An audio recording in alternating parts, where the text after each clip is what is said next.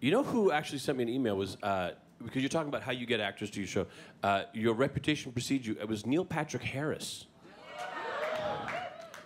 Very short email. He said, thrilling adventure, hour.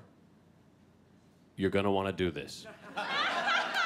Since it's Nerd HQ and you guys have done the podcast and everything, I want to know, what is like your biggest nerd passion? My biggest nerd thing is oddly American presidential history. That is my serious nerddom. I will read an encyclopedia about Franklin Pierce. I will rock and roll that shit. It's so stupid. One of my favorite things to do is I watch him play video games. Thank you. I can lose an entire day if anything Stargate SG-1 is playing. Whatever happened, maybe you can answer this question. Whatever happened to Jay Davidson? I don't know who that is. I'm glad you Flying asked. game guy? Yes, he was in the Stargate movie. Oh, right. He was... Sure, big fan.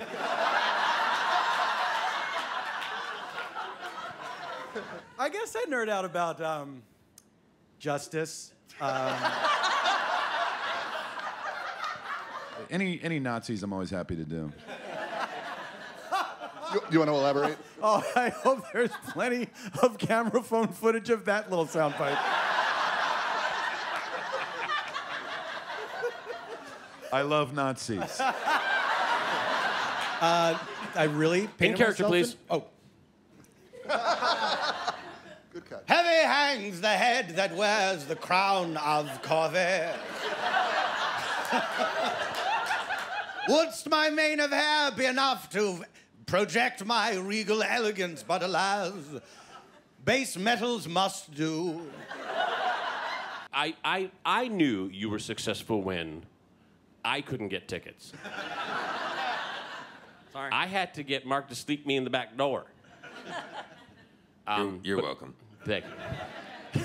Yeah, I remember Colin Hanks did the show a couple times, and he was saying backstage at one point, yeah, I had to buy my wife a ticket. They couldn't even, there was no comps, there was no, like, we had to work something out and get a ticket for her. And Also why we want to do the concert film is, you know, there are people who are never going to get to see us live, as much as we're Not as long as I have breath in my body.